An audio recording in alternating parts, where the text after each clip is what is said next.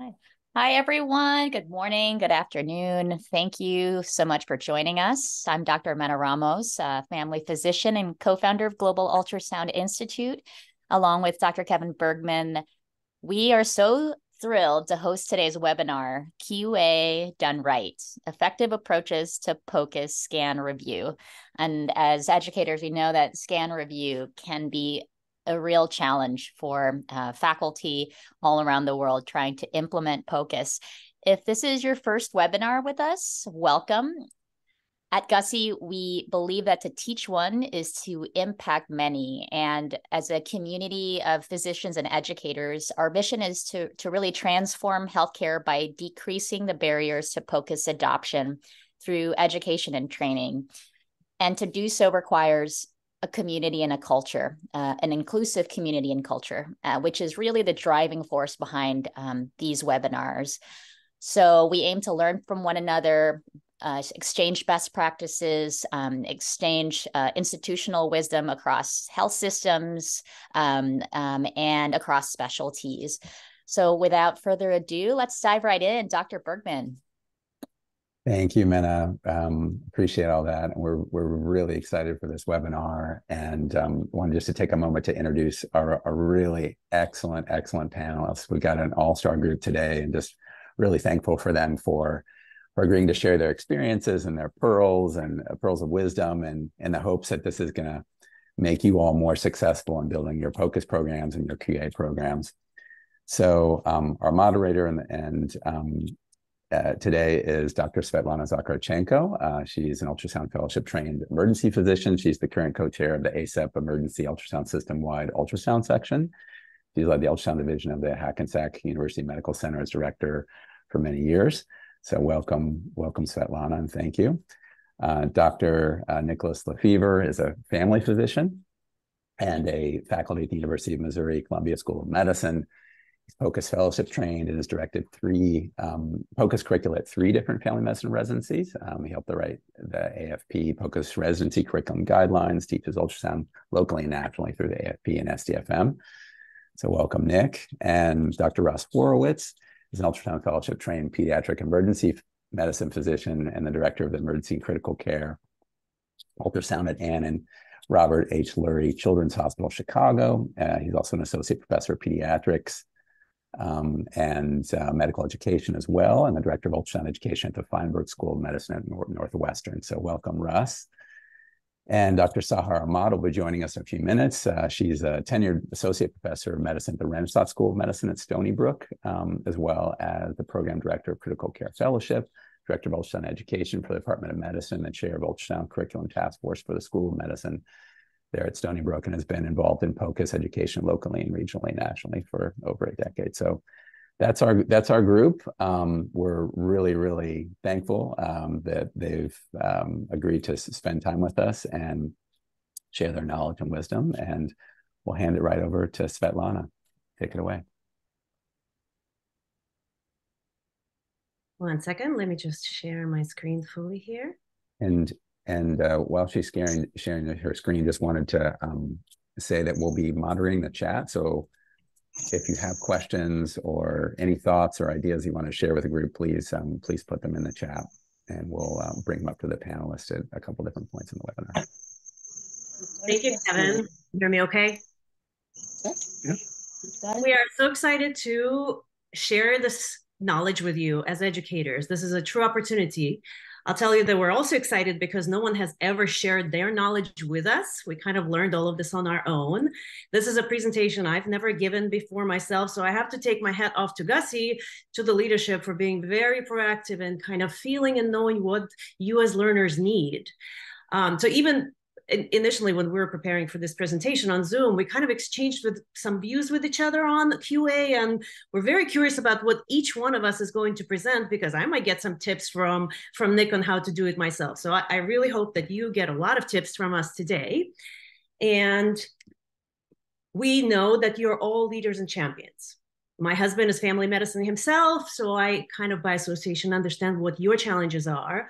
You might be learning POCUS yourself currently, but very shortly you might be that leader who has to give the feedback to the colleagues that are coming after you. So QA might be intimidating. Our hope today is kind of to demystify it, to show you how simple it could be, especially if you are following a standard procedure to do it, how to do it quickly. And I want to kind of deliver to you that it might be fun. Fun for me personally, because I get to see some cool pathology.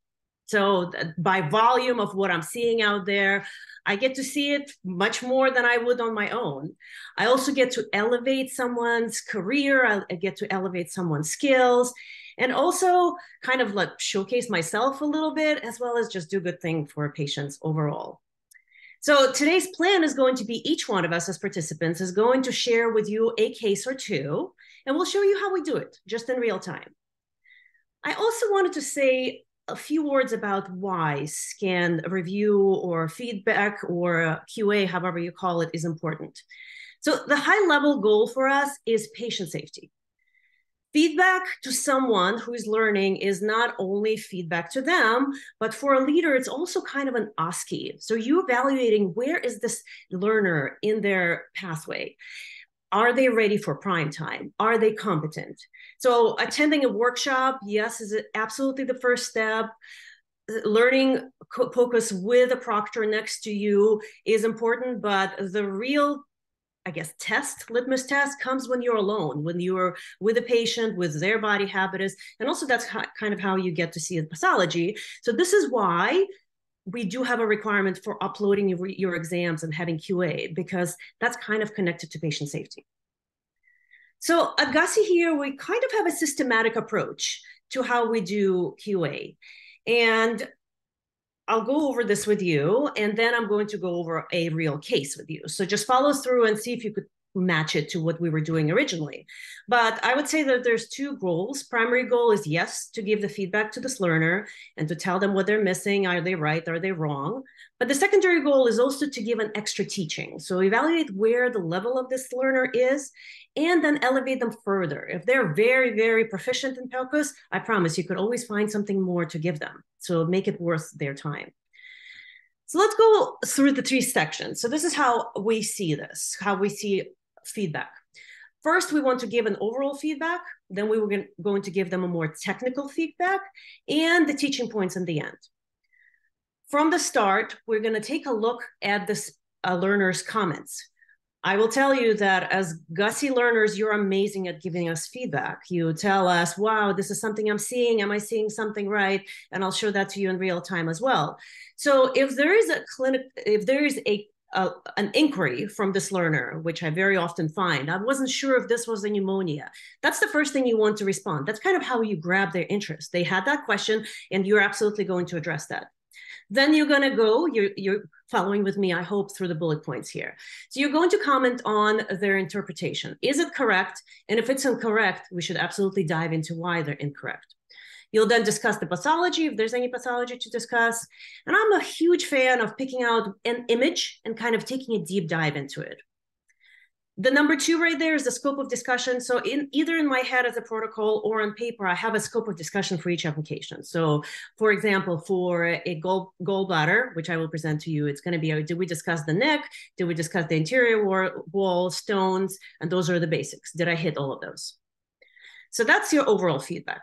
Switching gears into technical feedback, this is where you kind of as a presenter or as a QA person can also shine. This is what I can teach you. So we'll always start with quality. Did you place your probe correctly? Could you do something different with it? I always discuss depth gain, TGCs, time gain compensation, and try to use, if possible, terms, not just reposition or move.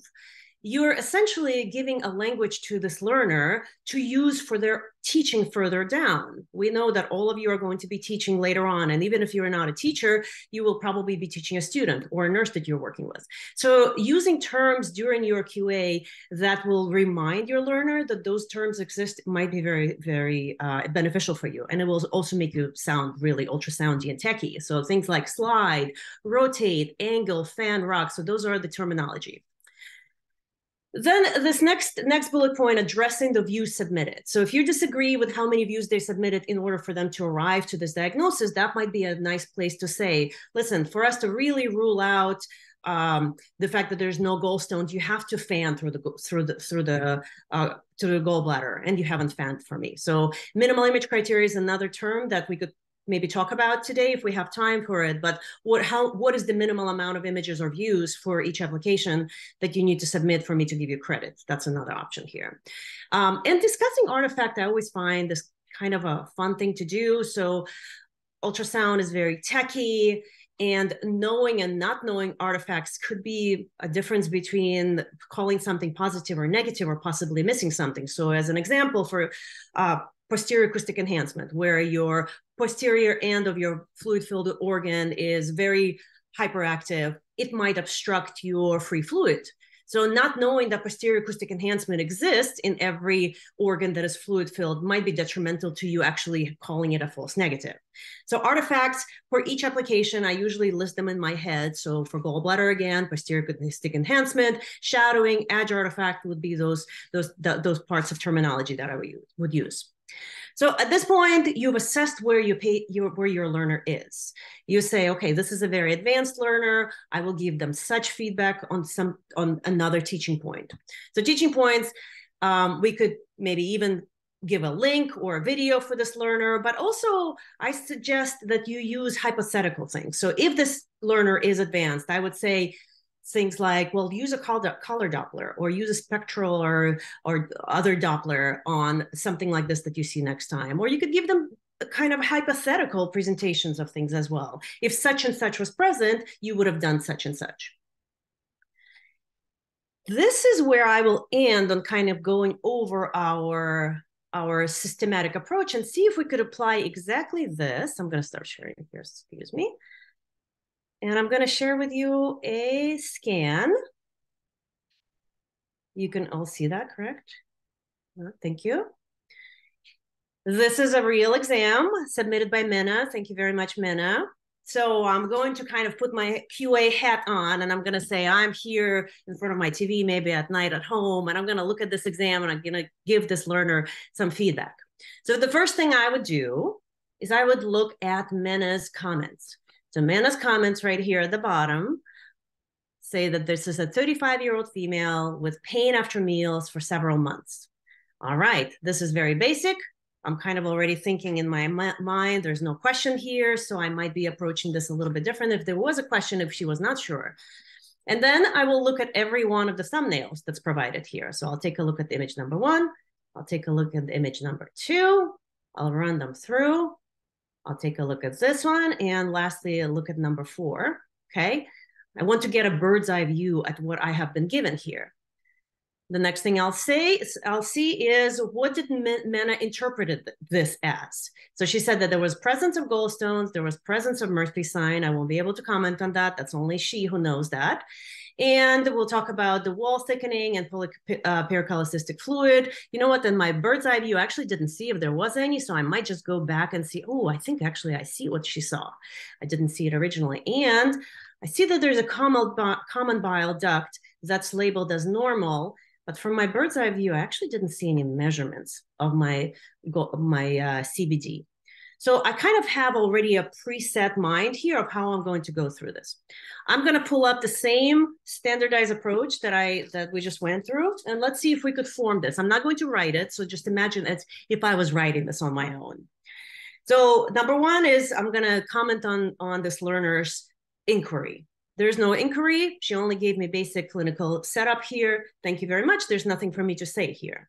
Then I'm going to comment if interpretation is correct or incorrect. So I'll start with something like, this is a fantastic gallbladder. You identified stones very well here, and you probably diagnosed cholecystitis, though I have no comment on that. This to me appears like cholecystitis. Not a straightforward exam, because you could very much clearly see one of the stones, but not so much the other. So by saying this, I'm going to kind of indirectly ask, did she see a second stone? So I'm just going to go back to the images here. And this is a still in the beginning. This is the first video. So take a look at this video. At the fundus, right around here, you see a very clear stone. But can you see the other stone? It's right down here in the neck. Okay. So I'm going to take my time addressing this because she didn't say how many stones she saw. She didn't say whether or not this was cholecystitis. So in a concise way, I'm going to kind of deliver to her is that I hope that you have seen the second stone because that's the only way to diagnose cholecystitis. This is on our bullet points is discussing pathologies present. So I'm going to kind of give her a sense that there's pathology here. And I hope you saw the second stone because the only way to really diagnose cholecystitis is if the stone is lodged in the neck. So that would be my discussion of pathology being present here. I'm going to move on to picking out an image. Image that I'll pick out here is going to be number 4. There was a lot of information here that I could see that I can give extra. So number 1, I'm going to say, image number 4, you've increased your depth. And now you could clearly see that there is a stone in the neck. If I'm really feeling really fancy, I could also say, well, if you only looked at this image, you would not have probably noticed the second stone. So see how with fanning of your probe, you could actually get a lot of information. So thank you for fanning, something along those lines. So Amanda, you have increased your depth here. Now we could clearly see the shadowing stone in the neck and that there's a thickening of the gallbladder wall. You've given us a caliper so you know what the number is, which is at the top right there, 0.87. So I'll comment on the fact that this is a really good exam. I appreciate the fact that you've increased it. Hopefully it will make your learner increase the depth next time. Then I'm going to also ask them, can you see in the posterior edge of your screen a squiggly line? And the squiggly line here is going to be our vertebral bodies. So if they didn't think about the fact that this was a vertebral body, this might be a piece of information that will apply to other applications in the abdomen. So bringing that in here, I think might be important to kind of expand in your discussion. And lastly, I would say, I kind of touched on it, but didn't really go into it. I would definitely say, thank you for looking at for the common bile duct, but I do not see in any images it being labeled. So I do not know if it is normal. I kind of see it right here. Right there is probably the common bile duct, but Mena did not measure it. She did not indicate it. So I might just request them next time, please indicate where the CBD is, but better yet, measure it. So that's my feedback overall here. I'm going to move on to the teaching points. So I'll start from the top of the standard approach. And for technical, it says quality, discuss probe placement, suggest adjustments. So this is where I would say your probe placement was excellent. If you had a difficult time, you could flip your patient and rotate your probe in various directions. Okay. I'll say that depth was optimal from the beginning, but even better when you increased your depth, because again, now you could see the shadowing of the stone. Okay. Let's see my own notes here. And at this point, I think you could then move on to what is the basic here. So the basic views for gallbladder will be definitely increased, including a fan of the video, because that's how you capture multiple stones, as well as commenting on your artifacts. So there's lots of artifacts to comment on here. So from image number 2, there's a beautiful posterior acoustic enhancement that you can appreciate. That I will say happens in every fluid filled structure. The shadowing from the stone is present, but there's also another shadowing present. There's an edge artifact. So every time you're moving your probe, there's also an edge that follows your gallbladder. So I'm letting them know that there's a variety of things that they're seeing here, and that's the technical piece of it. I find myself that this technical discussion of artifacts, because I know we're all going to be teaching, is important because, again, it makes you sound sophisticated, makes you sound like you know what you're talking about, and possibly prevents potential false negatives, false positives. Lastly, I would say for the teaching points, you can then say this learner was very proficient in what they've identified. They saw all the positives. I'm not going to correct their findings here. And I would just think outside the box. What else can we talk about? So since CBD was an issue for this exam, I might say, consider placing a color box on the area where you think CBD is and seeing if the portal triad lights up into colors and non-colors for CBD. CBD should not light up as a color because there's no flow through it. So that could be a teaching point. And perhaps I could attach a video or a lecture or a piece of a lecture that I have particularly indicating the CBD issue. Okay. Also, since we don't have any measurements here, I might remind them that CBD measurement is such and such, anything that's over 0.6 is a problem. And then you could talk about the age of over 60 and 70, where at the millimeter to inch decade.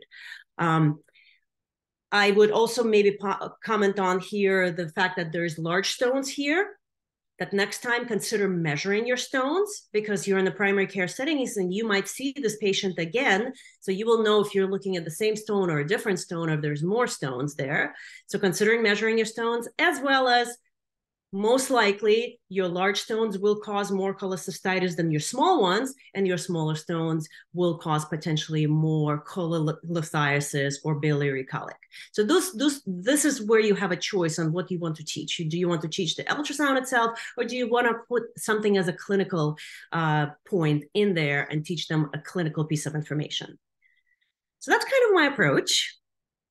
I'll leave you with this. If you have any questions, let me know now or later. And then I will invite Nick here. Mena, anything on the chat that needs to be addressed, or before we move on? All good. No, we're good. Thank you so much for that feedback, Dr. Svetlana.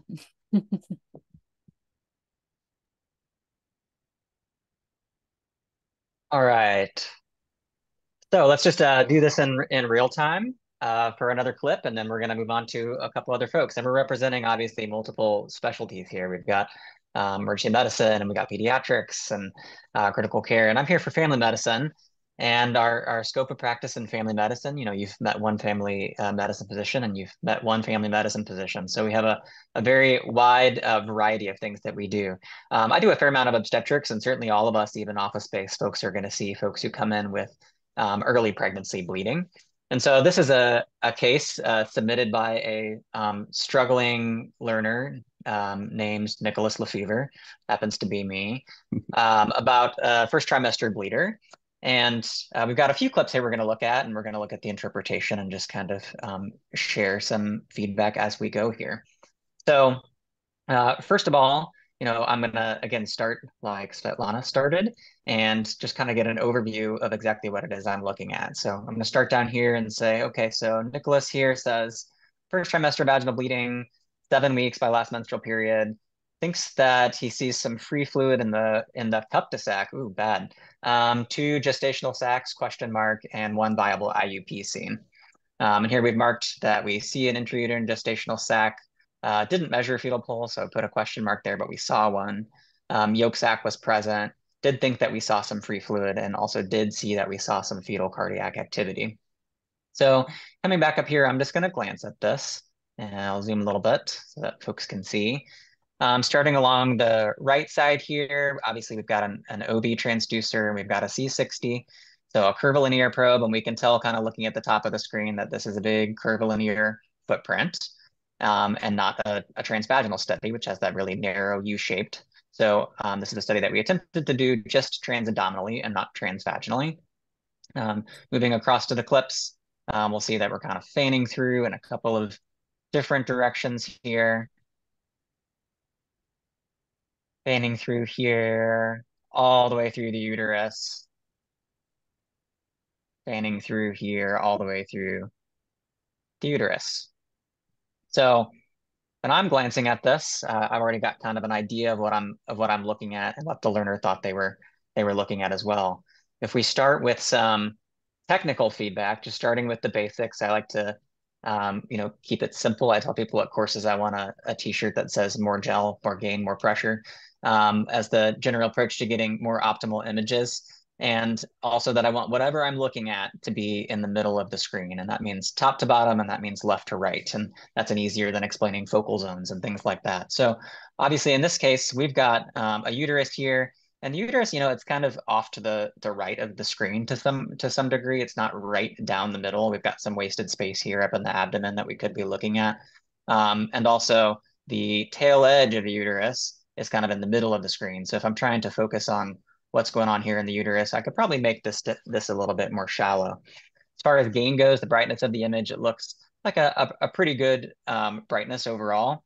The fluid should generally be black, and the fluid looks black there. And obviously, if you start to overgain or overbrighten images, you'll start to see echoes and shadows within that black. And so the fact that I can see all my structures pretty well and that black still looks black tells me that this is probably a pretty good gained image. So my general feedback here for this learner would be, probably get the uterus a little bit more in the middle of the screen, both left to right, and top to bottom, and you could decrease your depth a little bit so that I could actually focus in on the structure of interest here.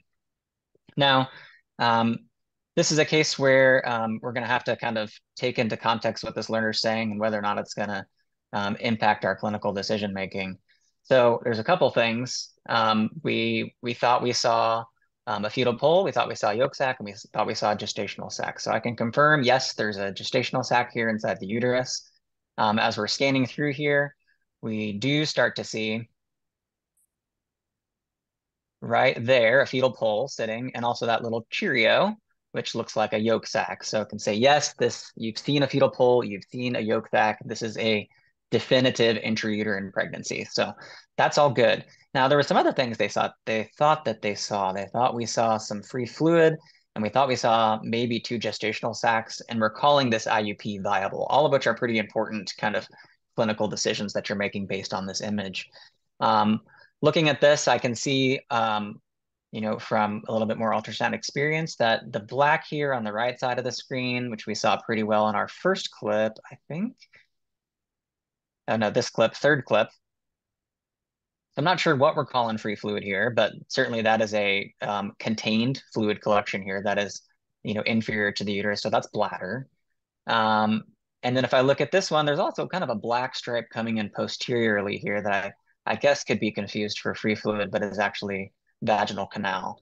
So that's kind of a false positive or an overcall for free fluid in that case. And that's some feedback to the learner that, hey, there was no free fluid here. You were looking at bladder. Free fluid's gonna, take the shape of the container that it's in, and that's a very contained collection in the area of the bladder. And the other thing that is fluid here is a common thing to see in first trimester bleeding, which is subchorionic hemorrhage. And when it's a really big subchorionic hemorrhage, that can sometimes be a fake out for people, both for free fluid and also potentially for a second gestational sac. And I can see, in this image, I could see how as we fan all the way through here, particularly on this image, I think, it looks like, let's freeze this right there. Almost looks like that could be a dividing membrane, right? For 2 gestational sacs, or kind of looking for another fetal pole on one side of here for, kind of what monodi twins could look like, for example. But that's why multiple views are important.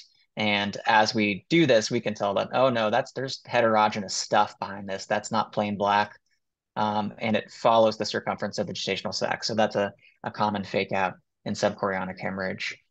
The other thing that they said in this case was that this was a viable IUP. And I know for sure it's an IUP, right? Because they clearly showed me the yolk sac, and they clearly showed me the gestational sac, and they clearly showed me a fetal pole, but they never really focused on that fetal pole. And it's, I'd have to, freeze it even to appreciate fetal pole. Let's see if I can freeze, right? Back up. Oops, not gonna let me while I'm zoomed in. I'll have to freeze it at the right time here. Right there. So that's our posterior fetal pole there. But they did not zoom in on that fetal pole. They did not measure the fetal heart rate with M mode. And they also did not zoom in and do a clip clearly showing me fetal cardiac activity. So the first time that I can say, hey, that's a viable IUP is when I can visualize that cardiac activity. And maybe they did, but they didn't show me a clip that kind of proved that in hindsight.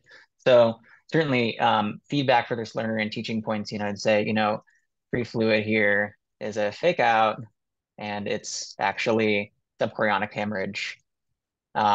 Need to show fetal heart rate clearly to call it a viable IUP. Right? So, was there something major missed here? If this wasn't a viable IUP and they said it was, that could be fairly major for that patient. They didn't call it an intrauterine pregnancy when it was actually an ectopic pregnancy or something.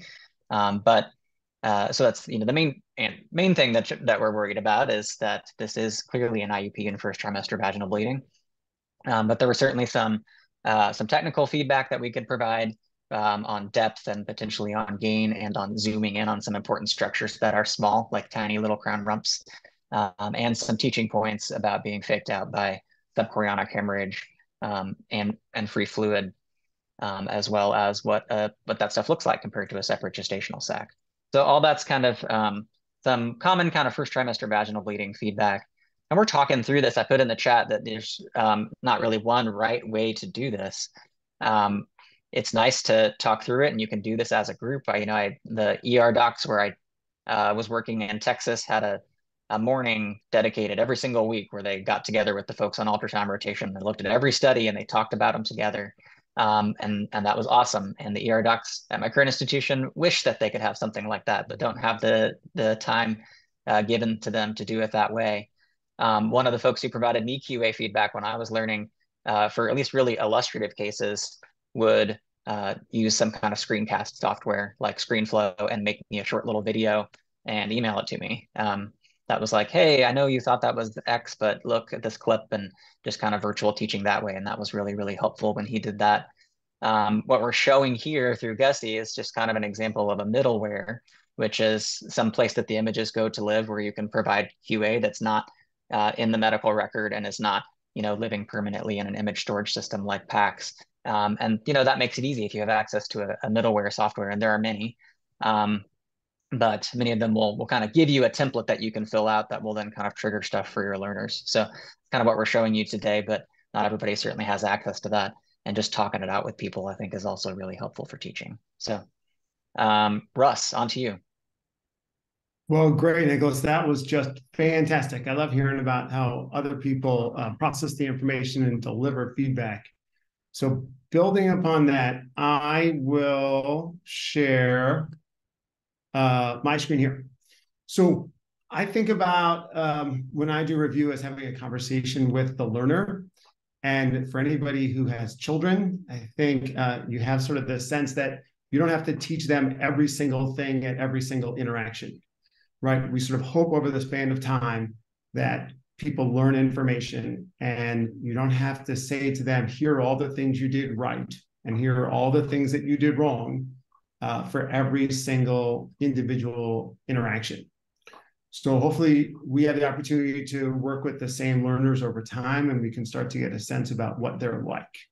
So as we receive this information, then I take a look at the case, and my first approach is to acknowledge the acquisition of information from the learner.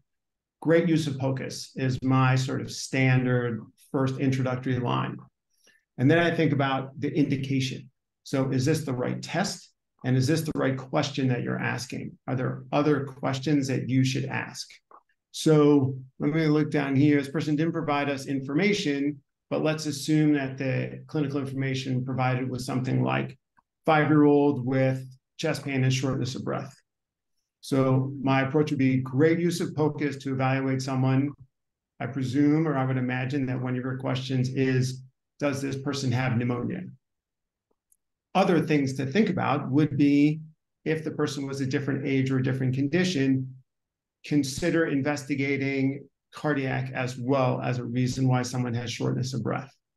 So I'm often very careful to sort of recognize that there might be reasons why someone didn't do something. So if I step automatically into the mindset and say, you should definitely do this or definitely do this, I can't really have a respect for the clinical circumstances. Perhaps they were limited in their time for interaction, or by body habitus, or other things that sort of got in their way. And I've gotten into trouble when I say you definitely should, or this was a mistake, and then they bring back some real important clinical information that limited their assessment or limited their ability to evaluate a patient. And that's my way of really respecting the person who's giving me the information. My brief overview as I go through this lung case is to take a look at the images that they provide, so I can get an overall sense of what kind of information they acquired and what they're presenting to me.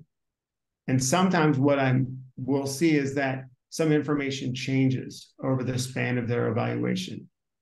At first, in clip number 4, we see a very deep depth. And then as I go through the images, depth has changed. So I could at one point say, under technical features, change your depth. But it became clear as I looked through this that over time, the person recognized some of the errors in their ways and made their own adjustments.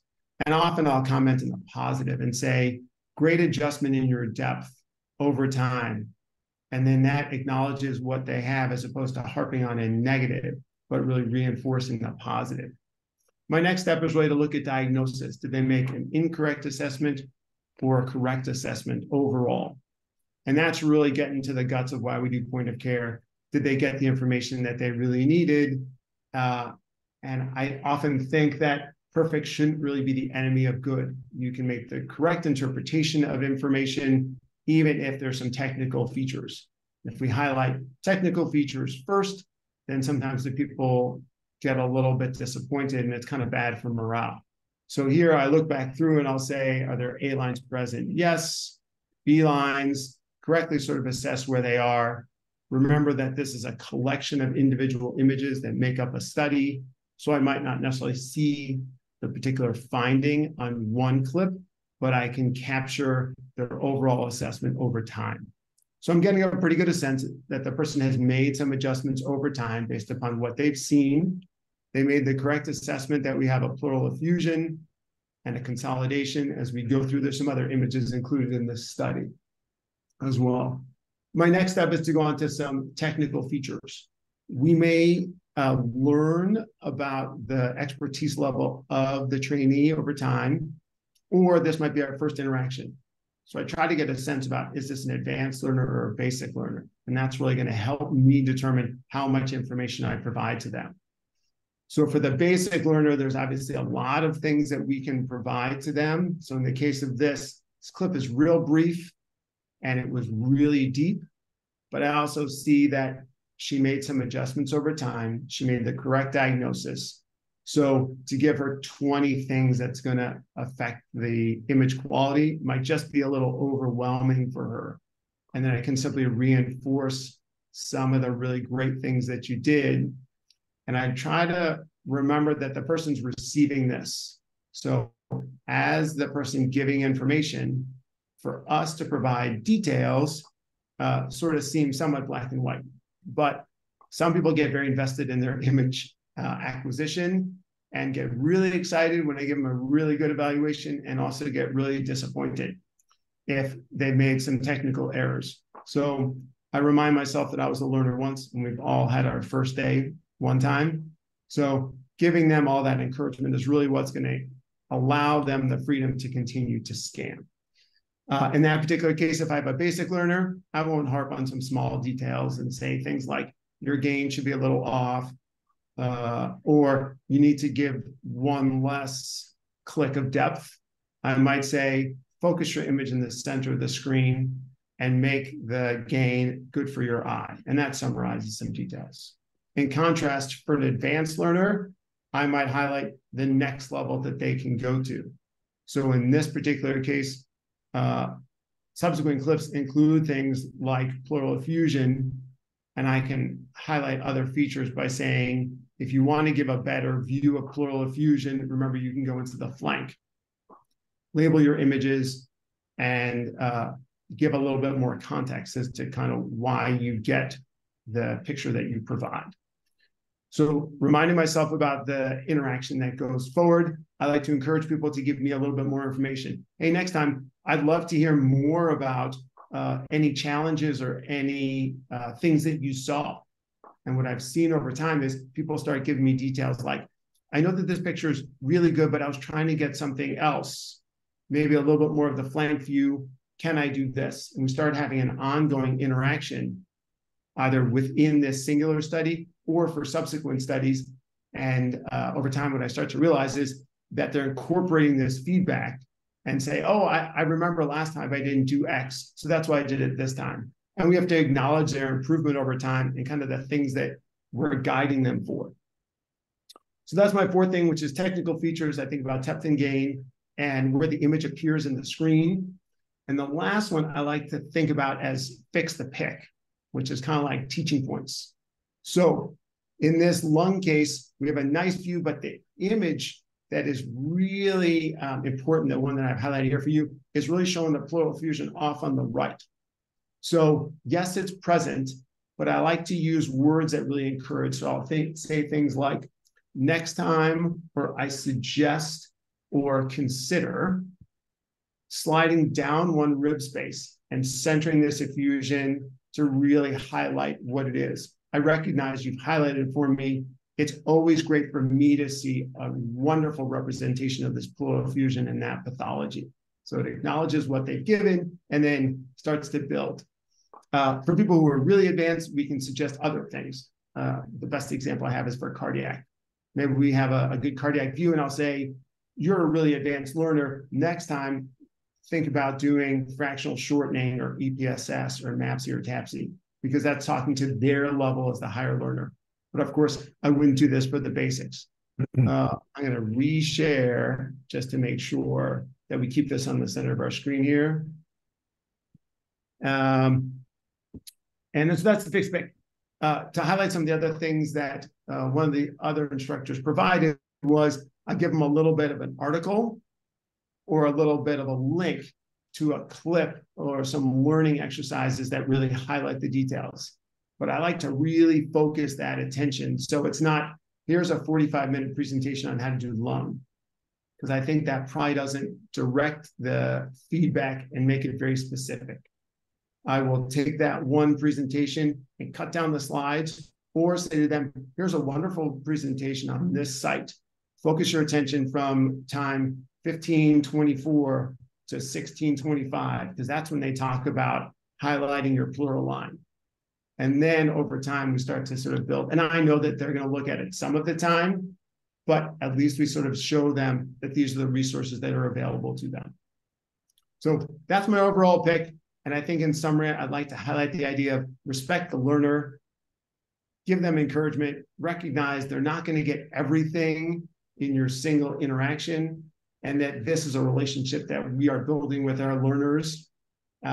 And as we start having this really nice relationship, we get this bi-directional interaction where they give me questions and then I give them both questions and answers. So thanks very much. Good luck in all your QA. I talk to myself a lot during them because I think it's kind of fun. I am answering questions as we're going through, and I start to learn the personality of some of my providers, and I'm always like, oh, Jill, you're giving me way too much depth. What are you doing? Every single time. And then she'll respond almost as if she can hear me, be like, oh, shoot, I forgot too much depth. I'll fix it next time. Sorry, Russ.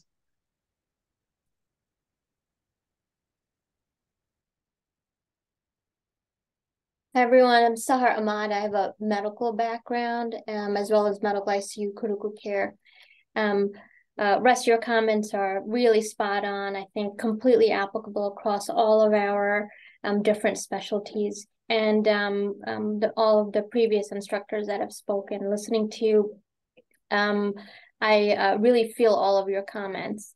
So I'll build on them, if I might. I think that all of us in our different approaches are doing the same thing. We're using QA sessions, such as this one here as an example, in order to help develop our clinician technicians. Remember, with point of care ultrasound, we have to develop the clinical side as well as the technical side, because in point of care ultrasound, we are both. So we have to remind our learners to develop both the clinician side as well as the technician side. And some sessions you may be focused on one, as for example, your teaching points may carry forward some more clinical learning. And some QA sessions, you may want to focus for that individual learner on more technical aspects, develop the technician in them. So that's really what my approach is consolidated around, especially because, again, for medicine, many of you are family practice and internal medicine based outpatient practice. Oftentimes it's multiple organ systems that we are ultrasounding simultaneously. So my recommendation is to first always begin with the patient, with their clinical condition and the clinical context. QA gives you the chance to start with clinical context and then build the technical aspects from there. So what I'll commonly do is I will pull up an image study such as this one. And the first thing that I'll inquire about is, well, what was going on with the patient that we are approaching, in this case, the heart, or approaching this set of images. And then the learner will comment on the clinical situation. So then our QA assessment will be already targeted to that approach. Shown here is as you know, an apical 4-chamber view. Perhaps the clinical condition is a patient who has concerns for hypotension, heart failure. Perhaps the patient has a pulmonary embolism, and then concerns of hypotension due to that. So depending on the scenario, take, for example, if the clinical concern was hypotension due to left heart failure, then we might focus more on the left heart, its size, its functionality, and from the technical aspects, we might I might give feedback to allow this image to be further oriented, better oriented to looking at the left side of the heart. On the other hand, if the clinical context was a pulmonary embolism patient, then we would focus more on the right heart. So let's take the latter as an example. I would point out that the apical 4-chamber view, I would point out some classical aspects of the apical 4-chamber view whereby the apex is meant to be in the center, but in the case of a pulmonary embolism right heart evaluation, we wish to bring forward closer to the center of the screen, the right heart as we did. Then we'll move on to additional images that are available pertaining to the right heart. And we can look at, this is great, this is, then the learner will indicate that they have performed additional views, including, shown here is the subcostal viewpoint of the same heart.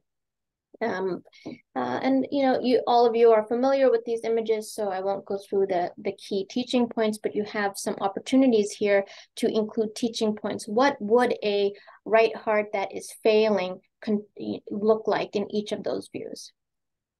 Carrying forward, we can then, for the advanced learner, remember Russ pointed out, made a great comment, and that was tailor your QA session to the capabilities of that learner. And in addition, your teaching points to getting the learner to get to the next level. So for a learner who's now ready to go to the next level, then I might point out that there are some additional advanced modalities that can be determined, including shown here is assessments of the TAPSE, the tricuspid annual systolic plane excursion. So one of the indicators of right heart function that would be classically evident and useful imaging for a patient for whom we are assessing right heart function.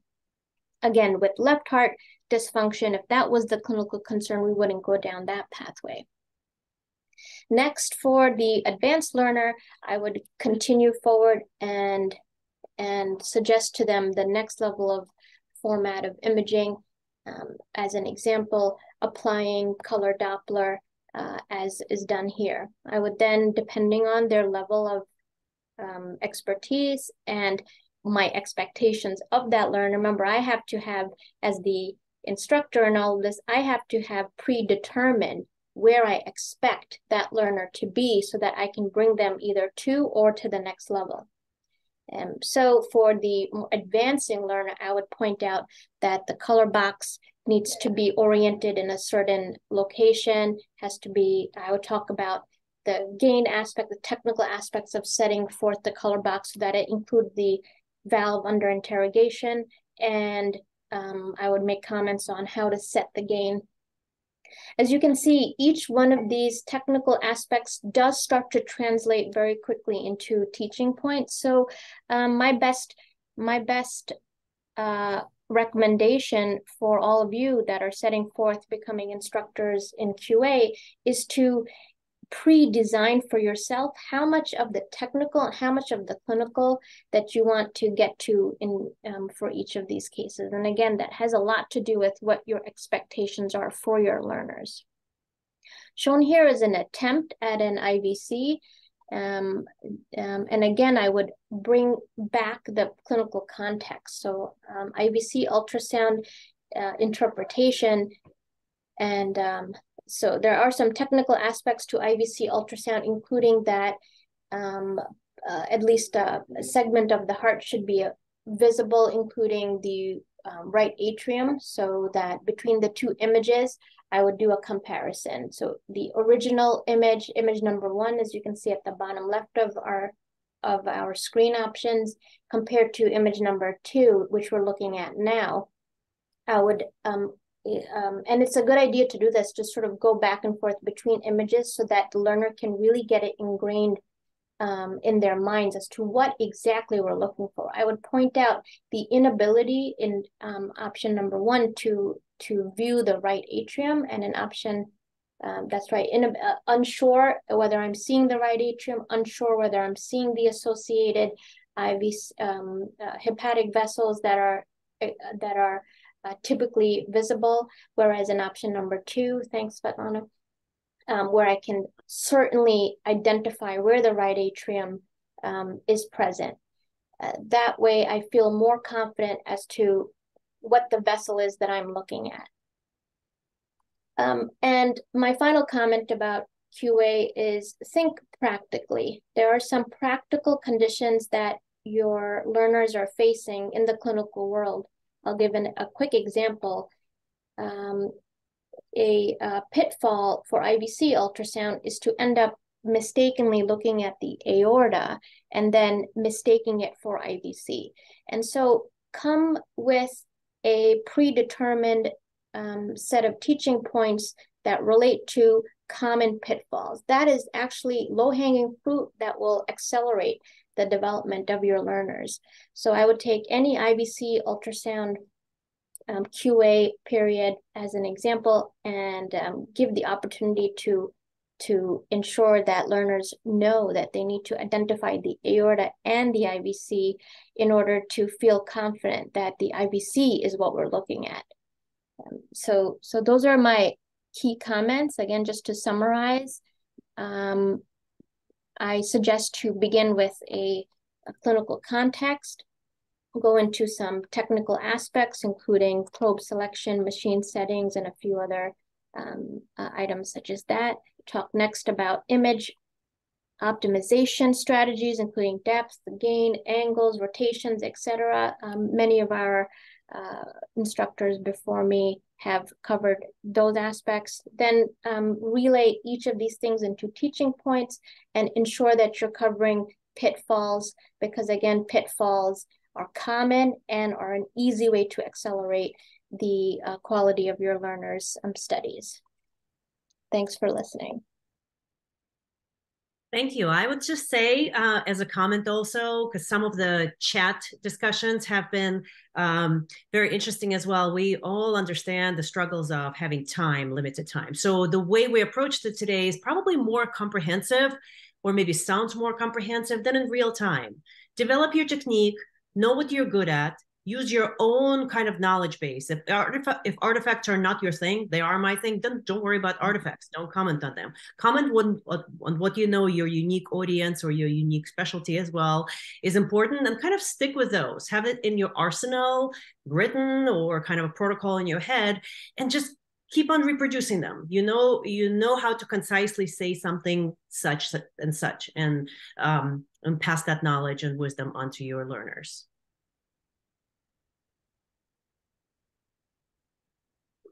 Anything else in the comments that might have been interesting? We have maybe 5 more minutes or so to touch on. Yeah, absolutely. You mentioned just the reality of QA. There was a great comment about time, and this takes time. Even to do QA very much more focused and tailored to the learner still takes time. And not everybody in every institution has protected time. So what are I think a great question would be, what are ways to advocate for protected time? How do you, we talked about practicality in a real practical way. How do you approach this challenge of not having the time to do the QA? So if I may start, I have in real time written up what my position was, how much I was paid, how much protected time I was given, and passed it on to my colleagues that they presented then to their leadership. And I think we should all be more transparent when we have something that's been gifted to us that is and share it between each other, so that to elevate all of us to a certain level. This absolutely is a special skill. You should think of yourself as being very special, knowing this, taking a deeper dive. We know that you're all kind of trailblazers in doing this, and it is amazing that you do. So advocate for yourself using us, to stand on our shoulders, and let them know, them being the administration, that it is not unusual to get protected time, as well as how special they are, because most of your colleagues will not have that skill.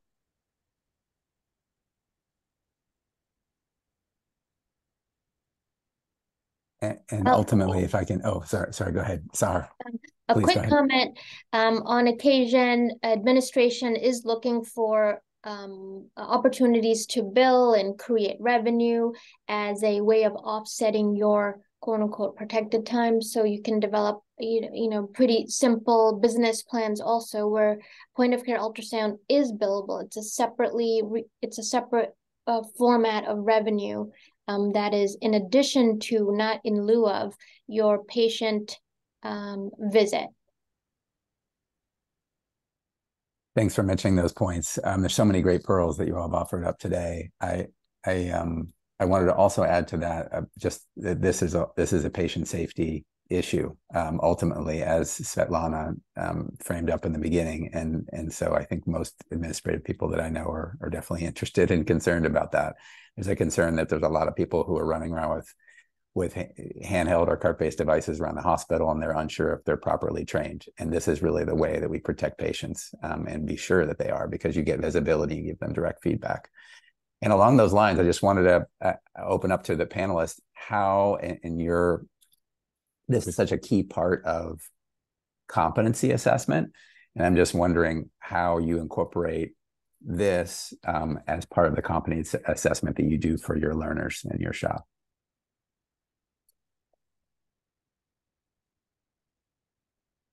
I think ultimately one of the big advantages to having some way to do this, and like I mentioned in the chat that there's a bunch of different ways you can do this, is that there's a limited number of ultrasound champions at any given place, and there's a lot of learners who are excited about this and want to do it, and there's not enough of you to stand over their shoulders and help them scan in real time all the time.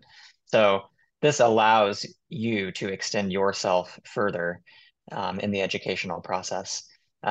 Because your learners may be scanning in lots of different places in lots of different cases, and not always with somebody standing over their shoulder that feels as good about it as you do. So investing a little time and effort into figuring out a system where you can do this, I think will pay off educationally down the road.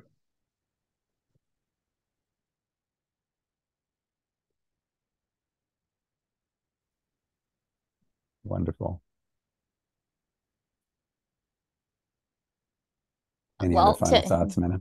Yeah, I just wanted to summarize because, thank you so much to our awesome panelists representing such a multi-specialty, emergency medicine, family medicine, critical care, pediatrics.